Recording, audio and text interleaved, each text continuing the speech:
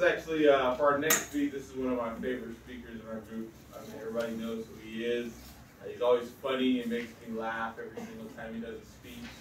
So for our next speaker will be Don Welton. Don will be completing speech number 9 in the Confident Communicator manual, Persuading with Power. Don is finishing up his 9th month in Toastmaster. He's very thankful that his profession from RCC encouraged him to visit Toastmasters Club, and he is very glad that his wife suggested this club. So today's speech will hopefully be 5 to 7 minutes, entitled 525,600 Minutes. Mr. Don Welton.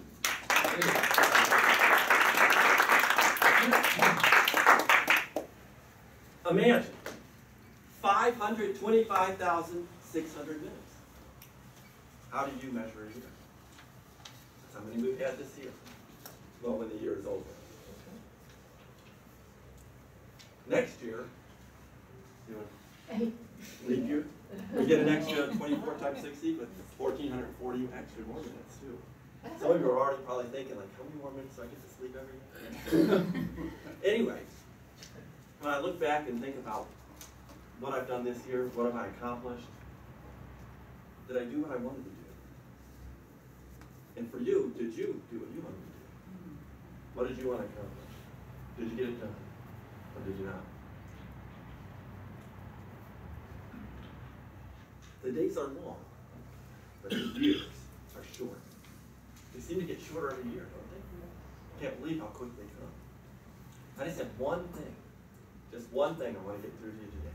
One thing. Before I say that, I walked in this morning. Humble. It was right over here. I didn't, and at first I thought it was his name tag. And then I thought, oh, it's the word of the day. But anyway, you caught me off guard with that. One thing I want you to do today. I have one thing to persuade you.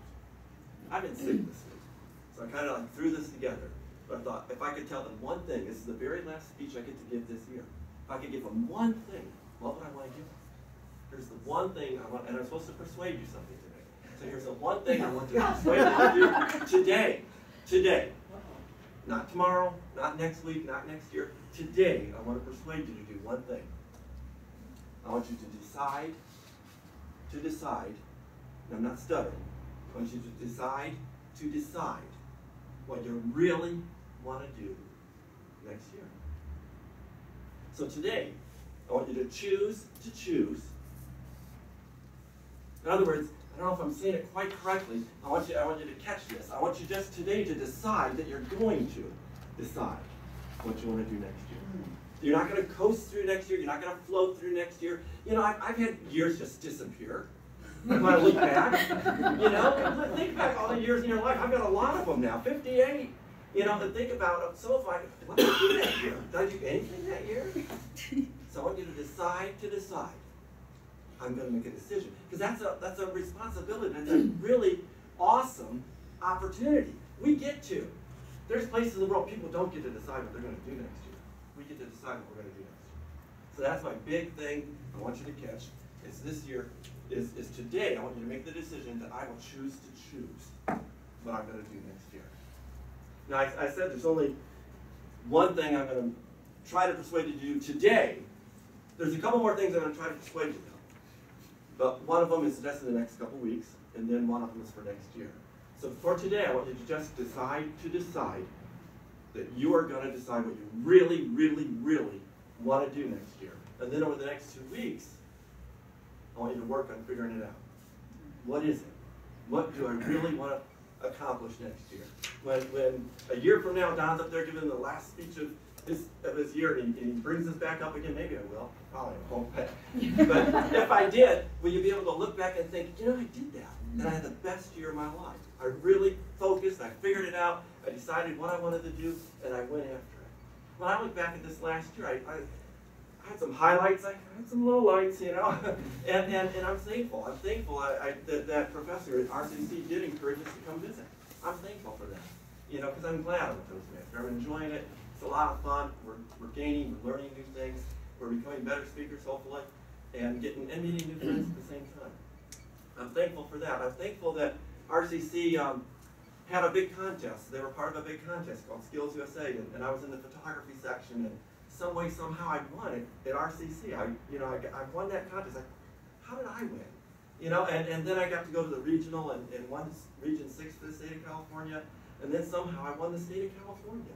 Well, how did that happen? 3 years ago, you would be hard-pressed to find anybody 55 years old 3 years ago that had taken less shots in their life, photography pictures, than me.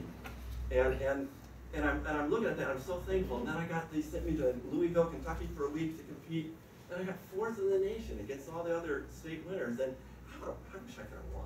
You know, can I tell you, I'm a little bit competitive, just a little bit, you know. But I'm thankful, and actually, honestly, I was thrilled with 4th, but I still wish I could have won. And then, you know, I think of all the things that have happened and come and gone in this past year. You know, I finished up my last photography class at RCC and graduated with a 4.0. You would just have to know me 30 years ago to just understand 4.0. You know, I graduated from high school with a 191. I'm not kidding. 1 point, you know, just under C. You know, and it was pathetic. So I'm thankful for that, and I'm proud of that. You know, it's something that I just didn't get it the first time around. But what are you going to do next year? I had some lowlights too. My biggest failure of the year, I did not get my website up and running. And I set the goal for September 30th, and I wasn't expecting to get to go to nationals in June for that competition. That kind of put everything back. Now I'm making excuses. You know, I tell people you can make, you know, you can make excuses or you can get results, but you can't do both. You know, so you have to decide what are you going to do. Are you going to make excuses or are you going to get results? So I'll tell myself that. So it's on the top of the list again for this year. So I got to get that website out. But I set it September 30th, and then I changed it to December 31st. But what are you going to do next year? Here's the 3 things I really want you to catch today.